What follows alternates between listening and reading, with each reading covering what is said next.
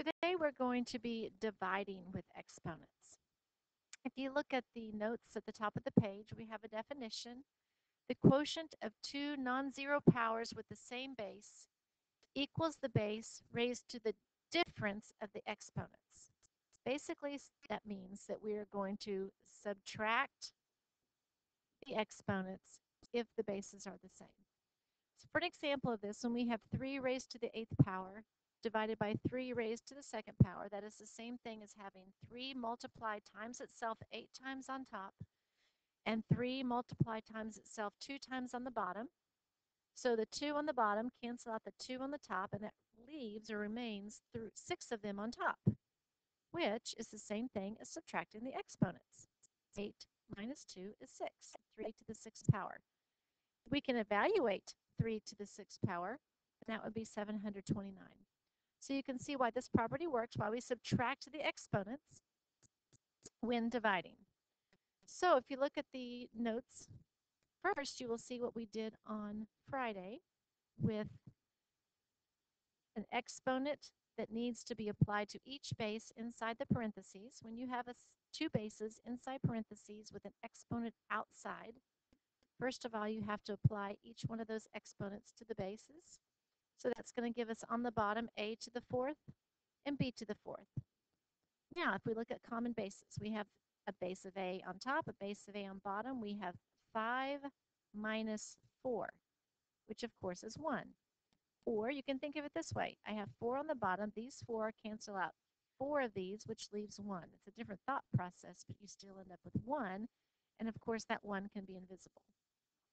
For the base of b, we have 9 on the top and 4 on the bottom. So if you think of it, these 4 cancel out 4 of these, which leaves 5 on top, or you are simply subtracting 9 minus 4.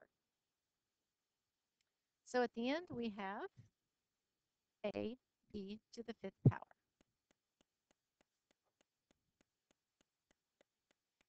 Here we have the base of 2 to the 5th power on top and 2 to the 1st power on the bottom. The 1 is invisible. We apply this principle to it. We have 5 minus 1. Or you can think of it that this 1, 2 cancels out one of these, and you have 2 to the 4th power remaining on top. For the base of 3, look at this one. This one's a little different because we only have 2 3's on top, but we have 4 3's on the bottom. You could subtract like we've been talking about. You would have 3 with 2 minus 4, which of course is 3 to the negative 2 power. And we have learned that when we have a negative exponent, we have to move it downstairs. That is a thought process you could go through. Or if you prefer this thought process, you can think, well, I've got 2 on top and 4 on bottom. These 2 get canceled out when these 2 get canceled out, and that remains 3 2 squared left on the bottom. You still have 3 squared on the bottom. Here you would have had 3 to the negative 2 power and then had to move it downstairs. When you think about it this way, it just immediately goes downstairs. Then we have 5 to the 7th power divided by 5 to the 5th power. 7 minus 5 is 2, or 5 of these cancel out 5 of these. That remains 5 squared on top. Then we're going to evaluate that, so we can do 2 to the 4th power and 5 to the 2nd power, which is 400. It would be 16 times 25. And then on the bottom, you have 3 squared, which is 9. 400 ninths is a simplified improper fraction. We do not need to convert it into a mixed number or convert it into a decimal. This is simplified.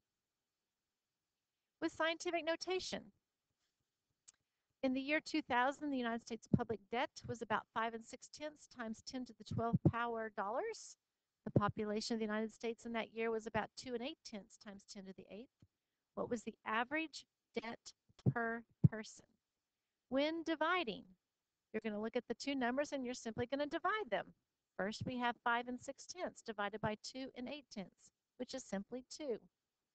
Then, with the property that we just learned, we know that when we divide bases, you just subtract the exponents. So you have 12 minus 8, which leaves us 10 to the 4th power. It says give the answer in standard form, so we convert this now. This is 10 to the fourth power, so it needs to have 4 zeros at the end. 1, 2, 3, 4, which means the average debt per person was $20,000.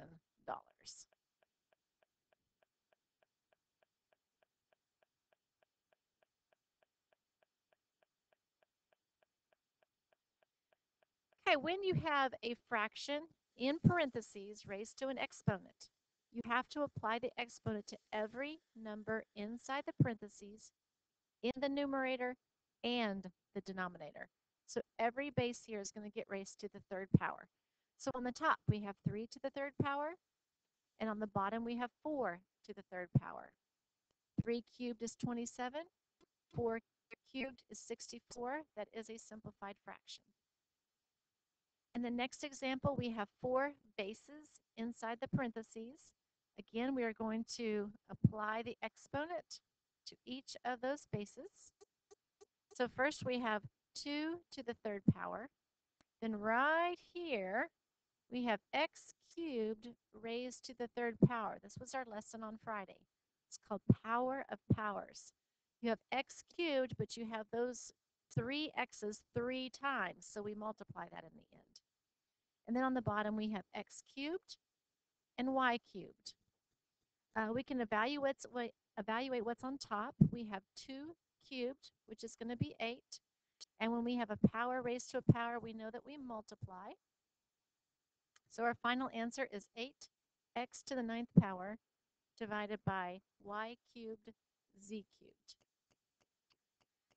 Now, what to do if the exponent is negative and we have something inside parentheses? If you remember from our negative exponent lesson, we need to get rid of the negative exponents, and we do that by moving everything that's upstairs in the numerator down to the denominator downstairs, or vice versa, moving what's in the denominator upstairs. So if we do that, and we move the 2 downstairs into the denominator and the 5 upstairs into the numerator, you can tell that we just took the reciprocal. We flipped it. After we flip it, it takes away the negative exponent, and now it's just being raised to the positive exponent. You need to do this first.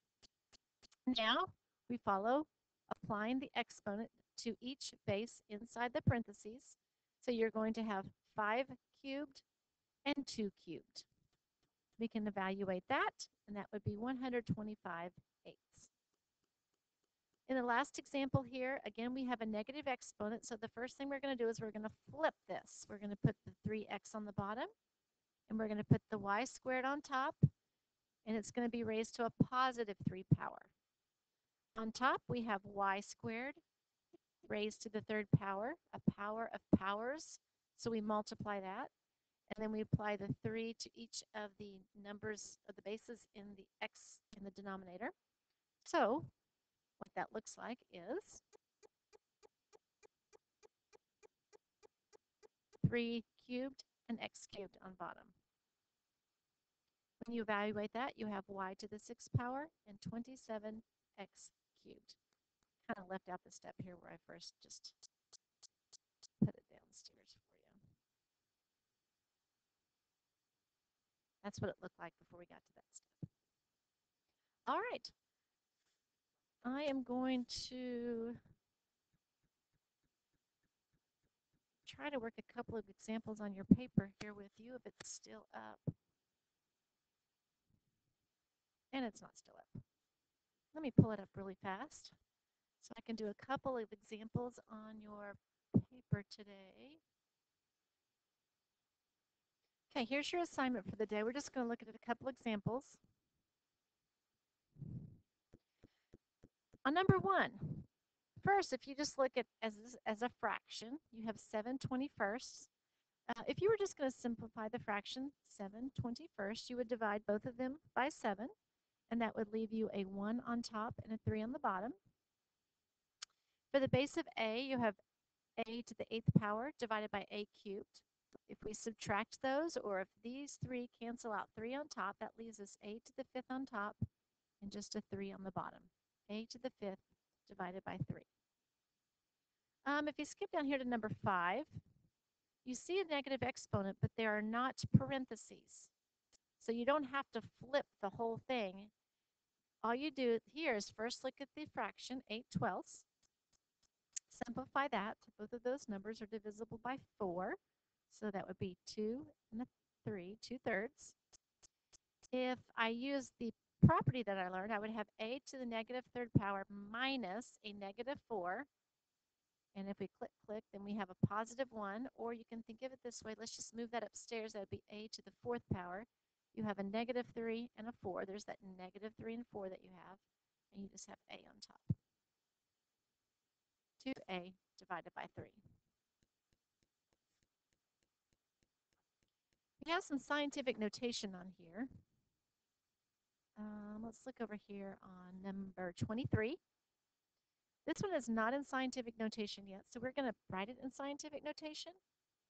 The first number is 72 million.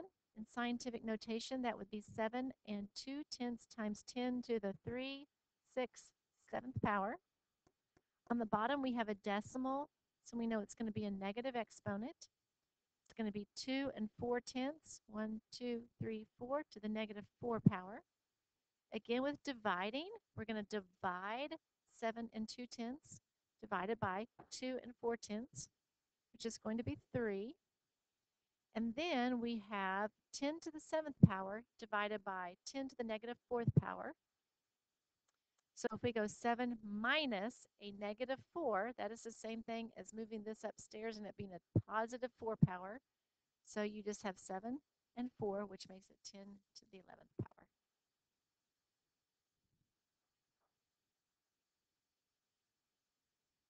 I hope that helps with your assignment today.